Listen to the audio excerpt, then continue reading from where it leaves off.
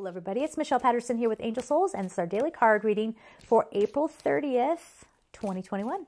Let's see what we have going on. Hopefully we're doing some immense growth. Immense growth. I want to offer this, during 2020, I've heard so many people who are kind of very in that surface level, in the very 3D energy, which is not a bad thing, but it could be better, okay? We could do better, right? But they're in that 3D space, and they're saying, 2020, it just wasted a whole year of our lives. Huh? Waste? Oh no, honey. That was the thing that came in and bopped you on the head and said, wake up, wake up. What do you need to change? What do you need to shift? Now, if I take all your toys away from you, and I say you have to sit here and make the most of it, you have to be kind to your fellow human beings. You got to figure it out, because people are hoarding things. Right? What you going to do now?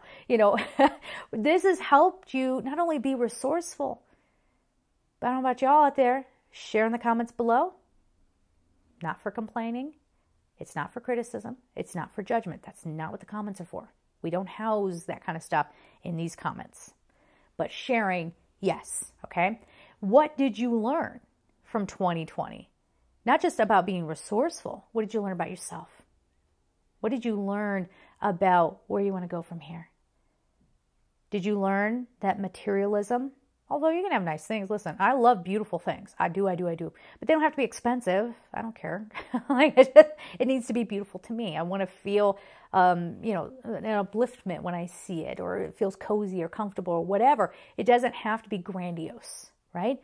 But if you think that your life has to be filled with material things that are grandiose, that are just over the top, mine's bigger and better than yours. Did 2020 teach you, just to be grateful for what you already have? And did you shift your mindset to, I just want, something where I could be happy and it's beautiful and safe and clean? There's the garbage guy again. He's our buddy, as I said yesterday. Okay. So are you, learning to appreciate that and to appreciate a simpler life? And did you move away from maybe even making a career choice that would have, made you money, but you hate your job? You end up, here you go. Think about how many high-level executives end up doing really unscrupulous things. Think about this. I used to work as an executive, a senior level executive assistant, and so I was working with CEOs all over the place, especially in New York City. I worked for the president of a company in LA as well. He was fine. He didn't do anything. But over here in New York, whoa, hot mess nation over there. Yes? You got people all over the place who just, they almost lose their humanity, because it's all about proving their worth, getting the money, getting the power, maintaining the power. And they say, I'm stressed, so I'm going to use people. I'm going to manipulate. I'm going to throw my power, whatever. Okay? And are any of them happy? I don't know. Maybe some of them are, but I would guess that they're not kind of in their cozy place. I would guess that they're not in touch with their souls. If they are, call me, because I need to interview you. If you're a CEO and you're in touch with your soul, I want to know you. Absolutely. Because you're a shining example. Darling, we got to put you out there. All right. But you see what I'm saying here? So have you learned that in 2020? This is a big thing for you to contemplate today. There's a card sticking out. Hi. Here we go. Clairsentience or clairsentience. I don't say that. I say sentience. I don't know. I guess I'm basic or something. Archangel Raguel. R-A-G-U-E-L. Raguel is all about, say it with me now, harmony. Oh, you notice a lot of the archangels are all about peace and harmony, right? Because we're all part of one soul. Hi.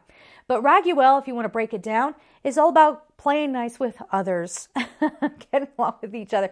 But on a deeper level, it's really understanding what a soul came into your life to teach you and what you might be teaching them, okay? And how can we be more harmonious with one another?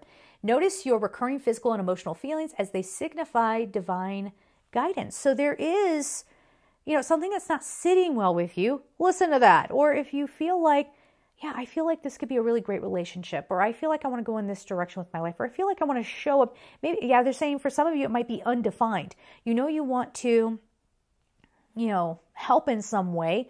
you want to be there for people, but you don't know what that looks like exactly. Put it out to the universe or pay attention to the messages that are coming through your body. Yes, and that will help you figure out what direction you want to go in. And don't be afraid to try something. If you decide it's not for you, it's not for you. It's fine. Right? You can always adjust. So what we're getting at here is don't allow fear of commitment to a thing or committing to a career or a way of life hold you back from trying it. That's a big message for some of you out there, because you might actually, again, this is not everybody's story, but if you at least try it and say, this isn't for me, then at least you have a firm foundation for making a decision to go in a different direction. You don't want to get to a place in your life where you're like, I wonder what would have happened if I did this, this, and this. Some of you need to take a chance. Again, pay attention to the messages that are coming through for you. Yes? So we're going to leave it there. I'm sending you all so much love and take care.